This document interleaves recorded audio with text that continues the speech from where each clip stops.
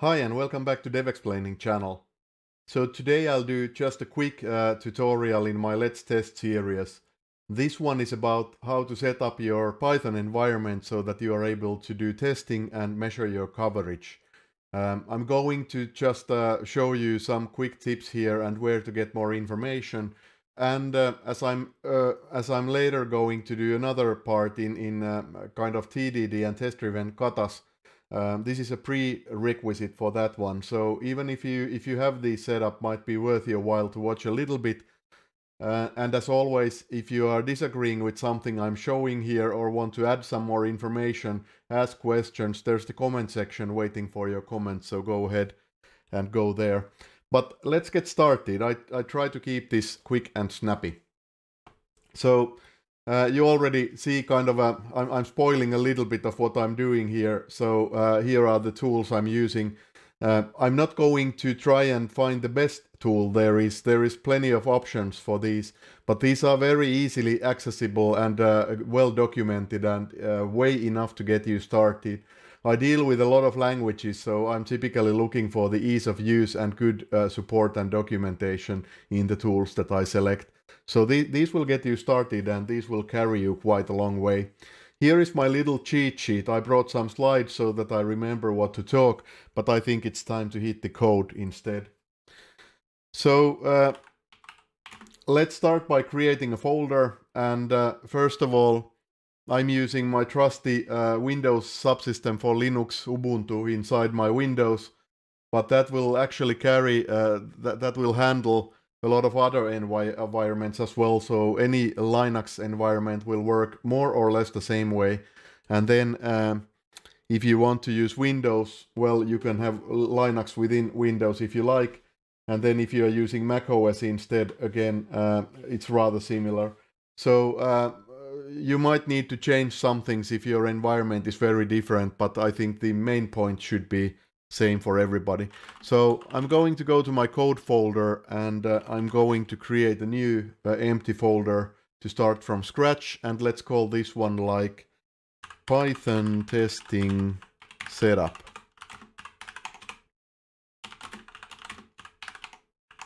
Okay, here we go. So I have an empty folder, and first things I want to do here, well, I need Python. I have earlier made a video about how to set up Python for software development.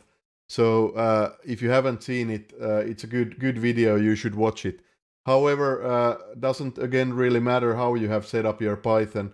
One thing does matter, I'm using rather a new version of Python, so if you are using a much older one, you might need to again change some things, but why not use the most recent one available? This is not actually the most recent, but it's recent enough.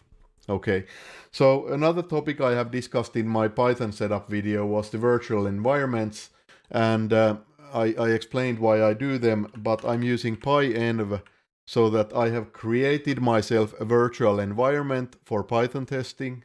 Okay. And then another thing, I'm setting it in my local folder. In this folder, I'm now using that virtual environment.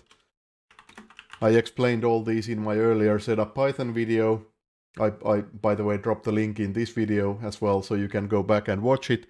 But there's now the Python version invisible file that's telling to use this one. Again, if you don't have pyenv, if you don't do the similar setup, doesn't matter, but I like to isolate my installation so that whatever libraries I set up here are not affecting any other Python projects I might have. Okay. So, all good. Now I can do first step in my slide, which was to install pip, install Pytest and Coverage, two very common test-related libraries, and at that point I should have them available. I can also try to run them, so I can do Pytest.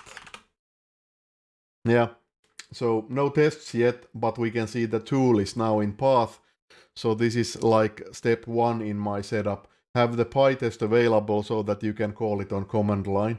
The coverage tool is also there, but we'll talk about that a bit later. So next thing that we need probably some folder structure, and my cheat sheet showed how to do this in the command line. We could do that, or I can just shoot my trusty old VS Code. Again, any IDE will do for these, but some differences vary a little bit. But VS Code is a popular IDE right now. It's free to get to download and start using, so it's pretty good starting place for you as well. Okay. So however you like, I would recommend that you create some folder structure. So we want to put our actual code in one folder. I'm calling that calc. And then I create another folder just for tests. And this is a rather traditional way of setting things up. You could have something more fancy, but I think this is okay. I would anyways like to separate my test and actual code in separate folders. Then let's create a file here called calculator py. And here I'm creating another one called calculator test.py. There is a convention with Pytest that if you have a test file, you should include that test part. It's either in the beginning or in the end, and underscore between. So that's a good setup. I have one place where I can write the code I want to do, and then in another folder, in another file, I have the test. And if you name them a little bit similarly, you can kind of track that, okay, this test is for that file, etc. once you start having more files. Okay?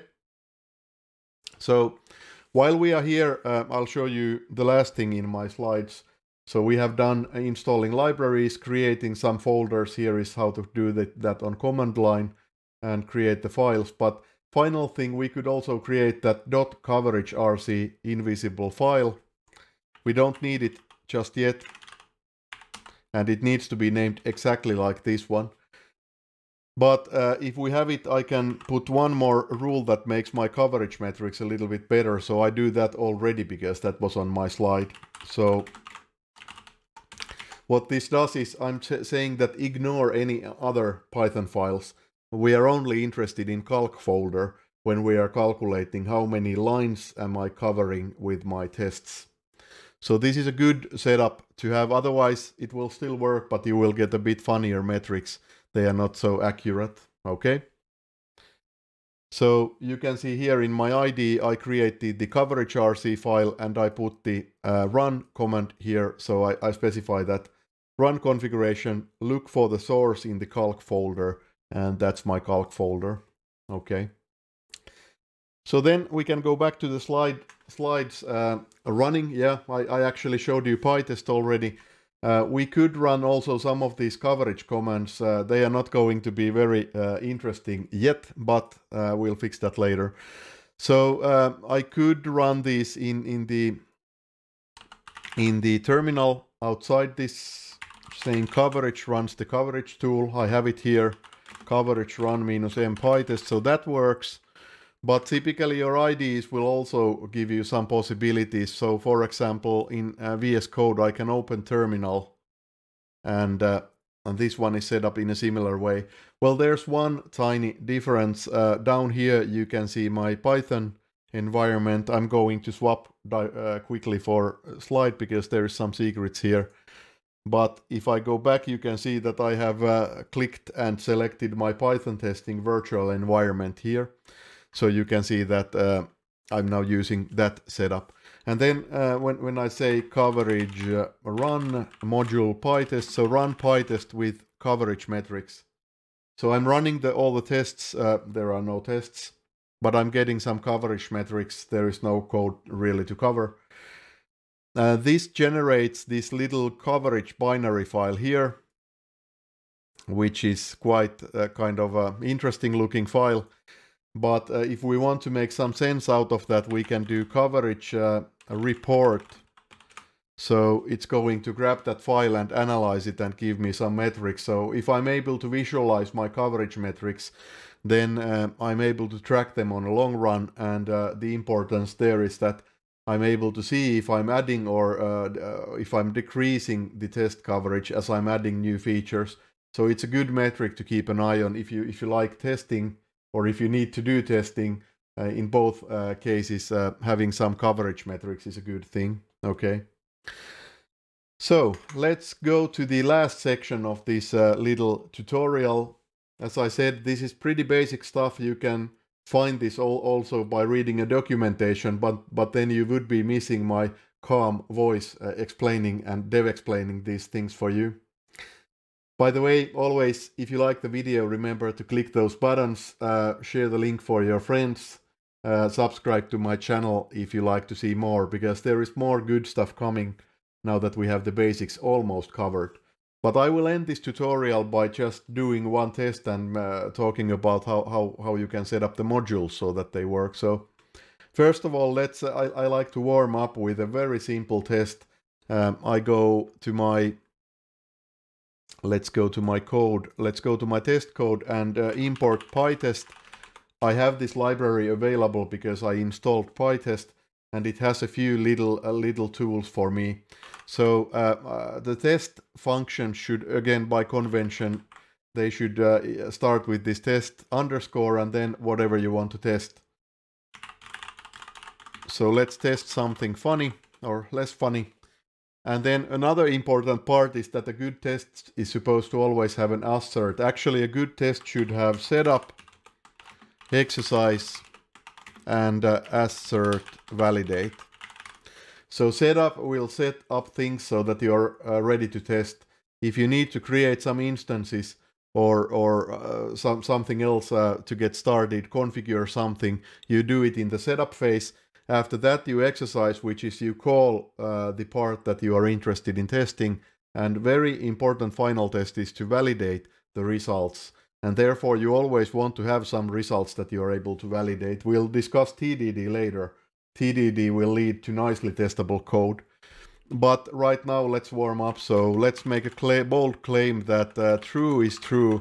I know I told the same joke in my Discord bot Python programming series, but I cannot resist. So this is very important test to know that laws of universe are still true, because if this test one day fails, it means that something is terribly wrong. So let's run it. Right-click, run test file, and we should get some testing feedback. So yeah, one thing that happened, you cannot see it on your screen, I cannot drag it, but you can see below my face, you can see that there is a dialog. It's saying that we are missing a test framework, so VS Code wants a little bit of help. Before I go and do that, by the way, we can go to terminal and run it here, and now we have one test. And if I'm actually running it with coverage, we can now, yeah, well, there was no data collected for the coverage because there is no code to cover right now. Okay, we can fix that later. But anyway, just pointing out that you can run always in the command line these tools, and it will tell you how many tests, how long they took, and how they managed. But if I try to run it here, the IDEs always require you to set some things up. So I can click this dialog that you didn't see, and it will give me in VS Code. I have a choice of few popular test frameworks. I'm choosing Pytest, and then it wants a directory containing tests, so it's here. So now I'm able to run it and get some feedback. Where is the feedback, by the way? It's down here. So there's very simple little tiny check mark past all the tests. There is also, I can go to quick menu, do run all tests. That's another way to run these. And I can also see testing problems at the bottom of the bar. You can see some indicators. And finally in the output, we can also select, I think there was one view for the tests, Python test log. So you can also see whatever happens here. So many ways to kind of handle the tests. We will discover more in the upcoming episodes. But I think we have the basics in place. So I wanted to cover one last thing before we wrap this up. That is how to actually test something. So let's create a minimal code, minimal function here. Funny function. It will return ever popular foo bar. So now we have a minimal unit that we can test. And then I want to reach that file in my test. How do I do that? So first of all, we probably want to import that calculator module. Okay, and now we are starting to get some trouble. I think I know what it's saying here. No module named calc. So Supposedly you are not required to do this anymore, but for some reason I noticed that I still need to do it here.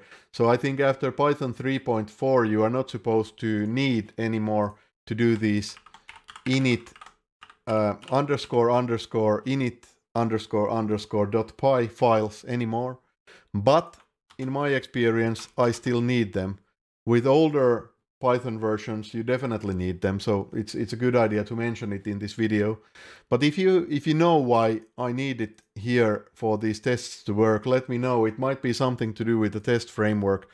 Theoretically, in the most recent Python versions which I'm running, you shouldn't be needing these anymore. But I have figured out that will help with the tests, so let's see if...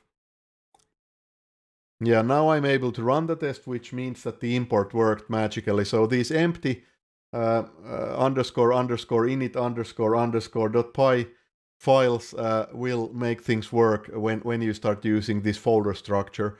It's not a bad advice because it applies for the older Python versions, but theoretically you shouldn't need that anymore. Anyways, now you saw it in this video how to set things up so they just work. Okay, but let me know in the comment section if there is something missing.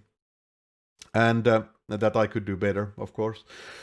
So final thing, how to actually then call that calculator. Well, we could change this a little bit, so we could say from calculator import, and what function do we have available there?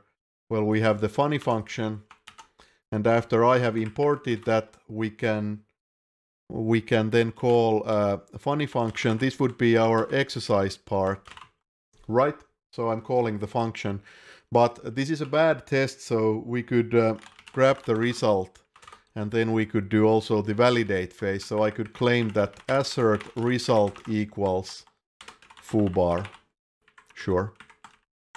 So again, we didn't need setup too much here, but we did need exercise and validate phases. Right now, actually, test is failing. I expected it to work, so let's see if I can figure out. Okay. Very stupid rookie mistake when comparing. You are of course using that syntax. But now I think it passed with flying flags. We can confirm it by running it here. And now I get that little check mark here saying that all good, one passed. And finally we can go to terminal and say Pytest here. And I can now do the coverage. Run with Pytest, and then I can report the coverage, right? So it turns out we now have 100% beautiful test coverage here because we have only 2 lines of code and we are covering it all right now. So I hope this was useful for you. You know what to do. If so, I put the link if you want to get more. I like spend 18 minutes to go through these basic steps. And as I mentioned, it means next time we can just build on these, because I assume you have watched the video and managed to do these things. If you are having problems, you can go to the comment section and I will try to help you with those. There might be many things that are different in your environments, but this is the very basics, and at least you know where we are heading, what is the goal to have. And on top of that, we can next time try to do some more fun tests.